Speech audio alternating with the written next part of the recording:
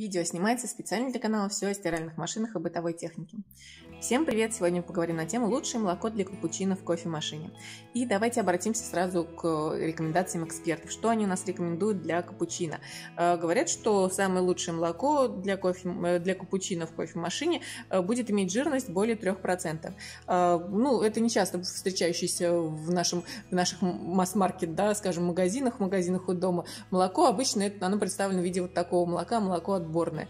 Кроме того, нужно обращать внимание на количество белка. И этот показатель, как говорят, что он имеет большее значение для качества капучино, чем показатель жирности. И вот я хотела бы обратить внимание на собственный пример. У меня вот молоко, которое 2,5% жирности, независимо от бренда, даже вот неважно, тут Простоквашино, я не знаю, княгининское молоко или вот это вот представленное, которое вы сейчас видите на экранах, да, оно взбивается лучше, чем вот это вот отборное, несмотря на то, что у отборного у него жирность, она всегда выше, да, то есть 3,4, вот они сейчас написали, до 4,5. Но обращайте внимание, конечно, что они максимальные значения пишут, в реальности они отличаются и меньше показатель, чем написанный на этикетке.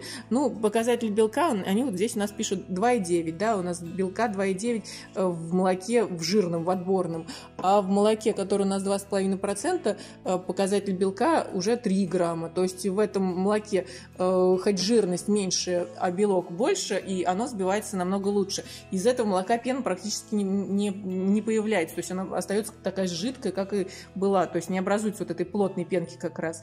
Это мой опыт, которым я хотела с вами поделиться.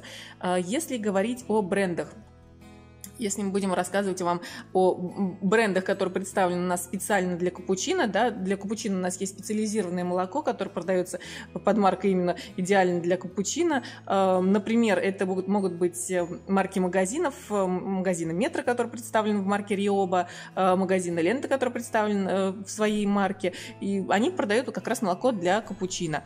В общем-то, есть у него, у Риобы такой минус, как то, что оно самое дорогое из тех, о которых я сегодня буду говорить. Конечно, они не сравнятся по цене вот с этими вот марками, они отдельной категории стоят, но из молока именно для капучино оно самое дорогое. Ну и, конечно, у них минус то, что они представлены только, соответственно, в сети своих магазинов.